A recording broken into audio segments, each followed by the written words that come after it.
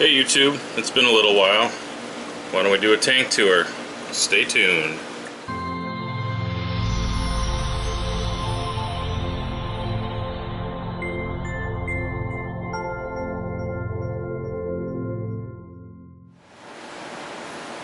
Hey YouTube, it's Brian again, coming at you with a long overdue Fishroom update.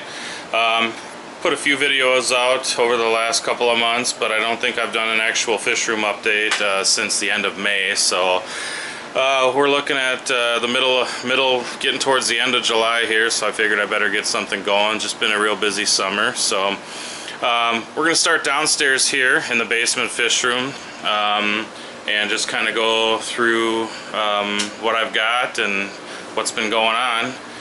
One of my lights just timed out.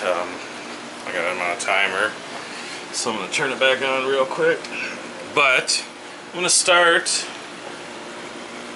with what you see in front of you here, and that is some Festae that I've gotten since the last update. Actually, I just got these a couple of weeks ago, less than 2 weeks ago. This is the female, and you can see she's colored up nicely, kind of in the breeding dress already. She's a good 6 inches. Got her from a local guy, Mike Melander. And the male also I got from Mike. He's a little more skittish. He's hiding down here right now. You can see. They get along well though. If I back off, he'll probably come out. He comes out for feeding time and everything, but real happy with these guys so far. I have some other Festae too that I'm not, things haven't been going quite as good, and I'll show you those later. But anyway, unless I'll come back to him if I notice that he's coming out as I go through the rest of the tanks. So below we've got my F1 Rio Mag Umbi pair, Thorson and Maggie. Thorson is the male, Maggie is the female. You can see they've got some fry in the tank. They spawn regularly about every 3 weeks, 3 to 4 weeks. The fry never typically make it. This last batch, 3 days ago, there was probably 500 in here. Now it's down to under 100. The last spawn before this, I did pull them, pull most of the fry, and they're right up here. And there's probably less than 30 left. Not quite sure what's going on with that. I've successfully kept other types of fry, but I just can't seem to keep fry from this pair. So we'll just continue and see what happens, but I'm really digging them. Thorson's really starting to get some personality on them. I'm really working at trying to be able to kind of start petting them. Just not quite happening yet, but at any rate, really digging these guys, having a lot of fun with them. Starting to just kind of slowly have thoughts about getting a bigger tank for this pair, because they'll need it at some point.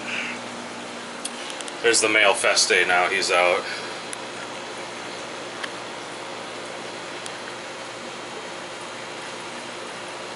I'll just zoom in instead of trying to get close up. There she is again. So yeah, he's probably 9 inches, man. Yeah, about 9 inches I'd say. Alright, moving over here.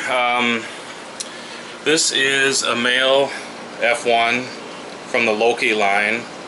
Really nice male. However, I am going to be looking to get rid of him soon.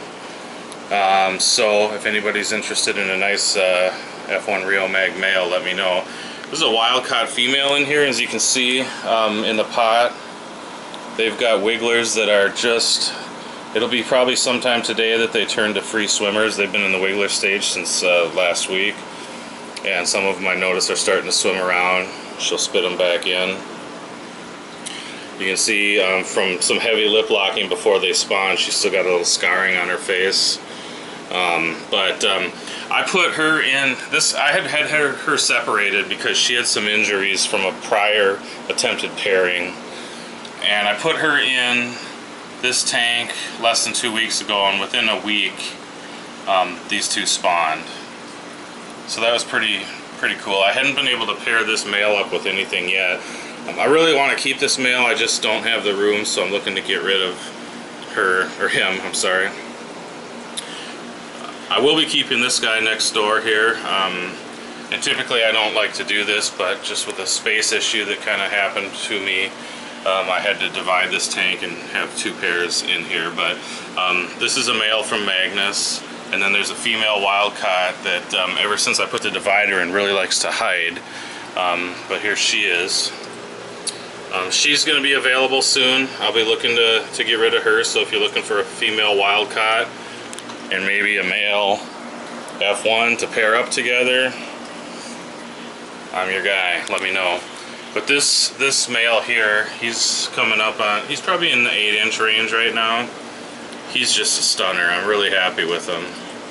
And don't worry about the divider, I'm going to be repairing it right after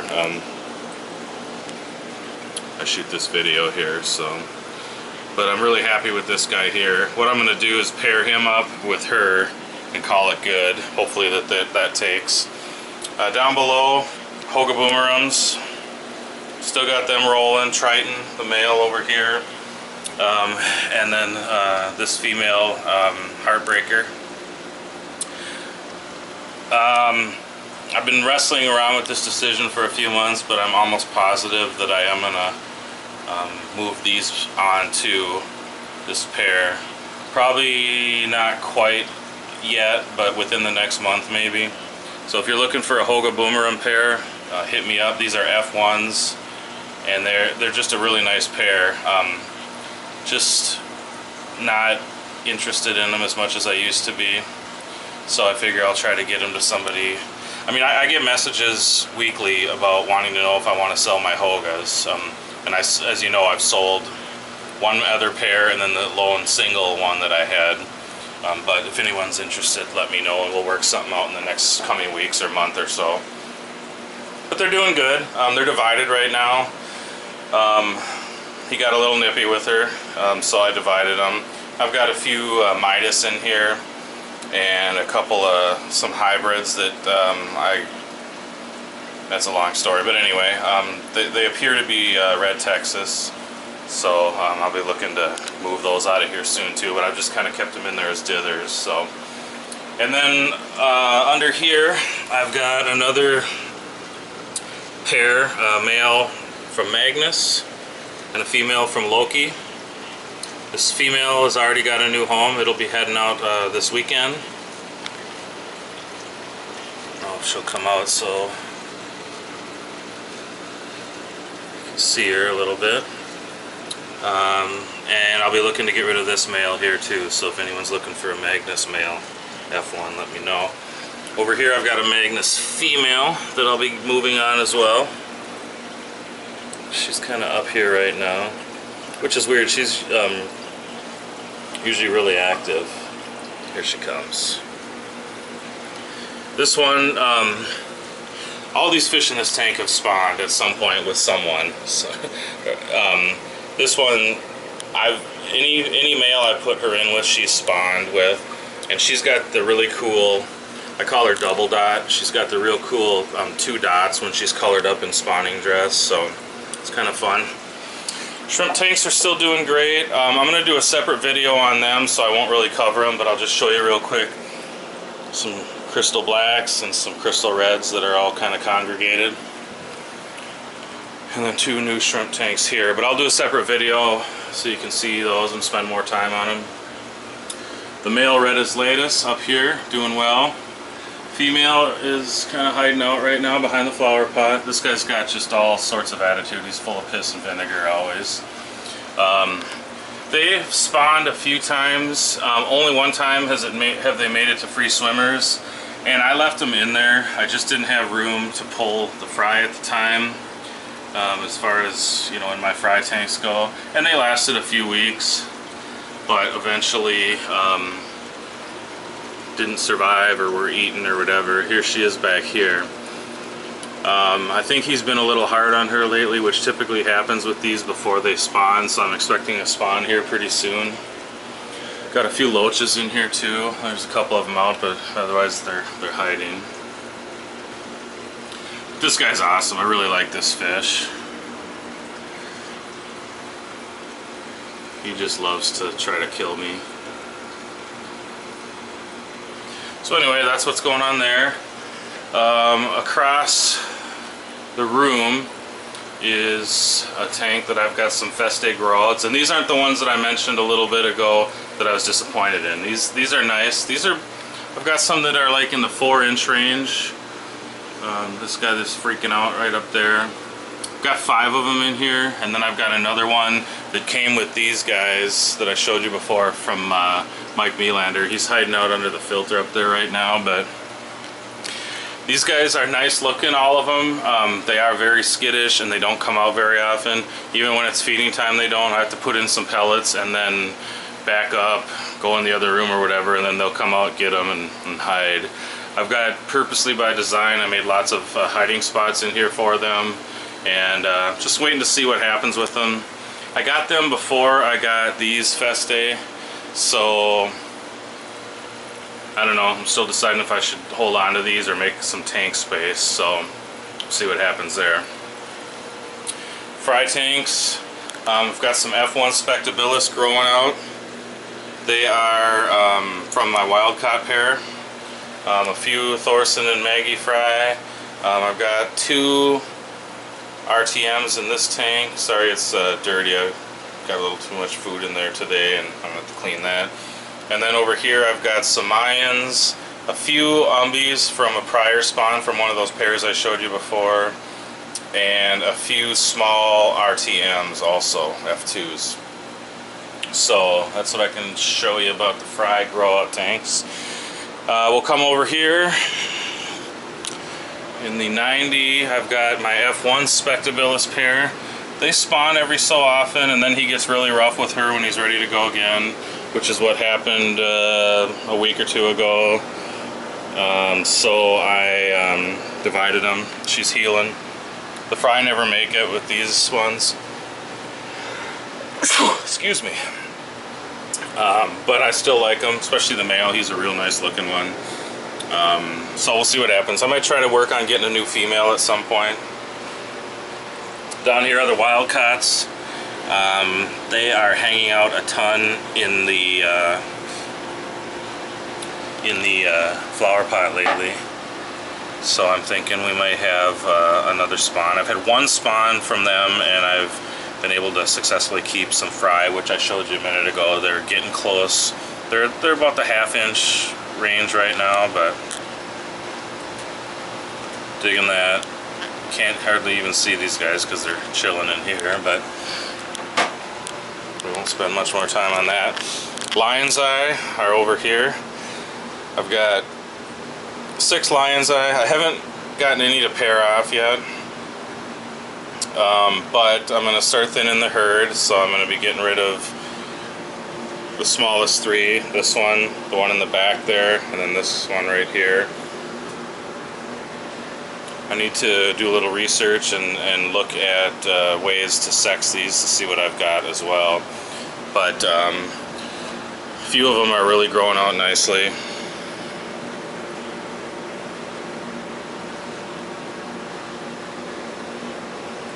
These are going to be moving to a 6-foot tank once I clear out some space. Down here, if you can see him, right under the tip of the heater there's a trimat. He really likes to hide. He does come out for dinner.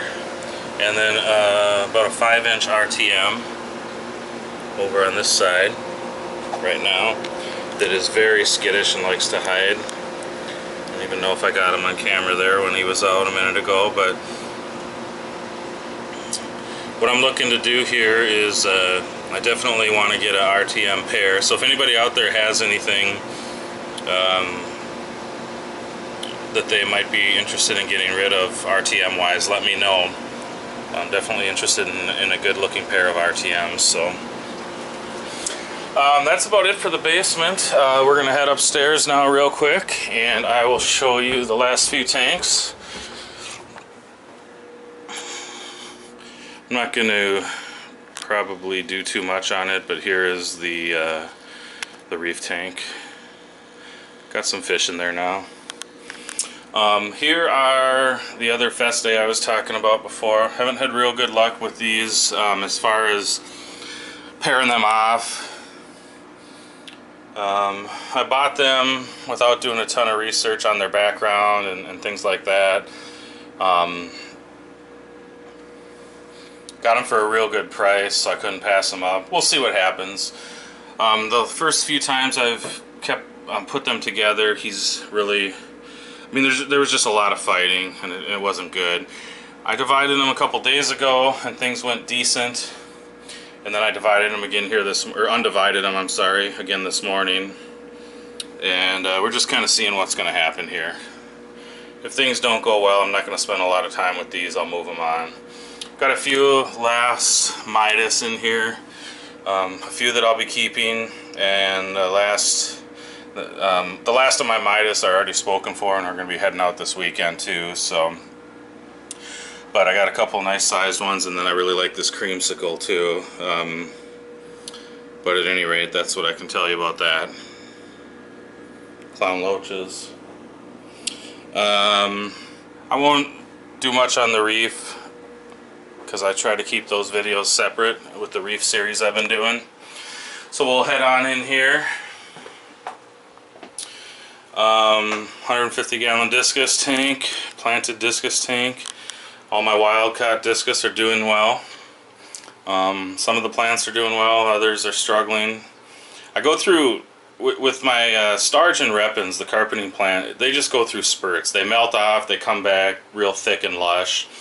The Blixa japonica always is doing well, thriving. I mean, it grows so fast, I'm just pretty much constantly selling it, getting it in people's hands. People just seem to love this plant, which I do too. It's like my favorite plant. I just love the grassy look to it. So, yeah, we'll get some close-ups here on the discus.